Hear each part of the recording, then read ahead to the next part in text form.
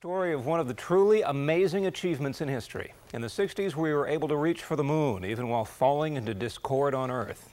Proved we could do anything if we put our minds to it. So lest we forget, we remember. July 20th, 1969.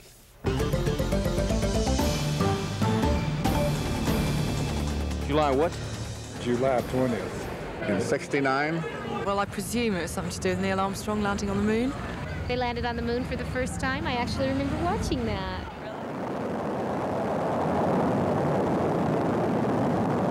We choose to go to the moon. Go, Idaho. Go. Guidance. Go. Control. Go. Control. Go. We choose to go to the moon. Falcon. Go. GNC. Go. Econ. Go. Surgeon. Go. We choose to go to the moon in this decade and do the other things. Not because they are easy, but because they are hard.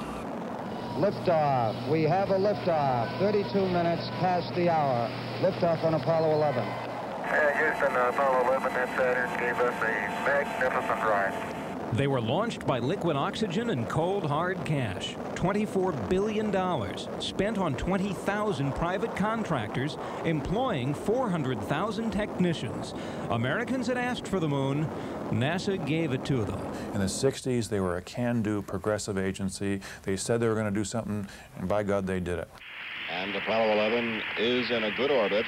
She's going a little bit faster than they had planned, but all well within limits. It was a 3-day, quarter-million-mile trip. Michael Collins navigated using stars Fomalhaut, Rigel, Altair, the stars used and named by the ancient Sumerians, the world's first navigators. Now we would use the same stars to sail to the moon. Apollo 11, this is Houston. You are go for TLI, over. The crew still had to sleep, still had to shave. Armstrong, Aldrin, and Collins sounding as if they're having a ball. Their first meal in space was chicken salad and applesauce. Aldrin asks Neil Armstrong if he knows what he'll say when he steps on the moon. Not yet, Armstrong replied. I'm still thinking it over. Well, actually, I didn't worry about it until after landing because I guess in my own view, we didn't have that good a chance of completing a successful landing. In fact, piloting the Eagle, the lunar lander, would bring the mission to the brink of failure. 0, 0, 0, 9 or 8. 3 days and 4 hours after liftoff, Apollo 11 entered lunar orbit. 101 hours into the mission, the Eagle separated from Columbia. Roger, how does it look? The Eagle has wings. Michael Collins would stay behind, orbiting 50 miles above the moon. The Eagle lunar module would land on the moon, carrying Aldrin and Armstrong, a procedure that could not be fully tested in Earth's gravity. Mission Control polled the flight controllers. Okay, all flight controllers, go for landing. Retro. Go. Idaho. Go. Guidance. Go. Control. Go. Telcom. Go. GNC. Go. Econ. Go. Surgeon. Go. Capcom, we're go for landing. The engine burn worked perfectly. Still looking very good. Here go. The computer didn't. Top alarm. It was what's called a 1202 alarm. Armstrong had to act fast. Give us a reading on the 1202 program alarm. It meant the computer was getting more data than it could handle. It took controllers 3 seconds to decide whether to abort or go for the landing.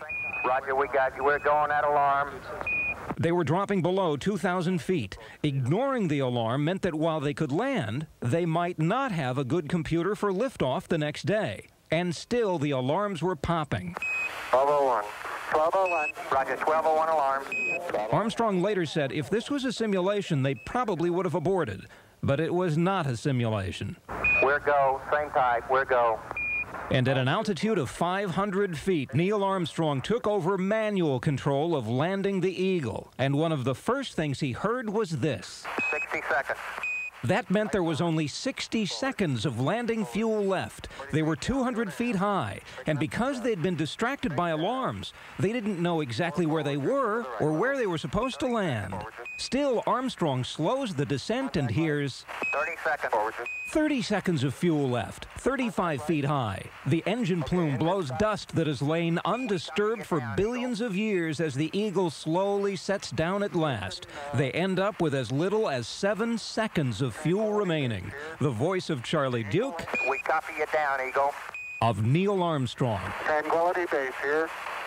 The Eagle has landed. 5 months and 10 days before the end of the decade, 2 Americans had landed on the moon. Inside the Eagle, Buzz Aldrin has hidden away a silver chalice and a tiny vial of wine. The display keyboard becomes an altar as he drinks the wine, reads silently from a communion service, and gives thanks for the intelligence and spirit that brought 2 young pilots to the moon. 7 hours after they land, the hatch opens. I'm going to step off the limb. Armstrong has had time to think about what he'll say. It's one small step for man, one giant leap for mankind.